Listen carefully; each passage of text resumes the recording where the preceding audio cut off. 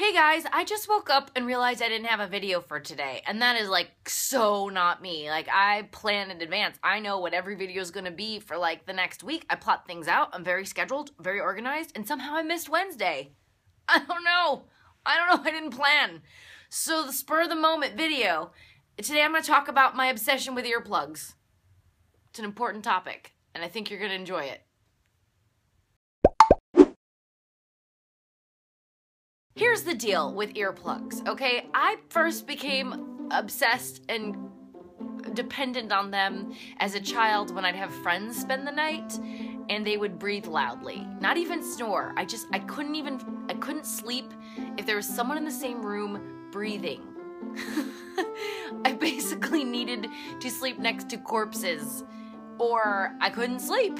When we'd have sleepovers at my house, if a friend would be breathing loudly, I would take my stuffed animal and like hit them 3 times with it and then quickly pretend like I was back asleep and they wouldn't know because they'd wake up and be like, oh. My parents must have gotten me earplugs so that I could sleep. And I used to use the wax ones, which are really gross, by the way. They're like clear wax. You put them in your ear and when you take them out, they pull all of your own earwax out. So then you've got wax earplugs intermingled with your own earwax to make, I guess it just keeps getting bigger and bigger. Your earplugs just keep growing in size because you're adding to the wax. But now, as an adult, I have found the best earplugs are foam earplugs. Earplugs all have ratings of noise reduction. The highest that I have ever seen sold is 33 decibels. That's how many decibels of sound those earplugs will block. Typically, stores will carry up to 32. You really don't want anything less than 32, to be honest. I've seen 30, they just don't work. Actually, for my birthday years ago, my husband bought me an earplug, a massive earplug variety pack that had like a ton of different brands and decibel ratings, and I found the best are the squishy foam ones, not the hard foam ones. Those are hard to mold into your ear. You want the soft foam ones, like this from CVS. You don't want the kind that are shaped like a cylinder. You want the kind that are shaped like a, I don't know what shape you call this, a Russian stacking doll. Look at this, like I will go through this in a month. 50 pairs. I hear my alarm and I hear stuff, loud noises with both earplugs in. Like, I've never missed an alarm wearing earplugs, knock on wood somewhere. But if you're nervous about that and you can sleep on your side, you only need 1 earplug.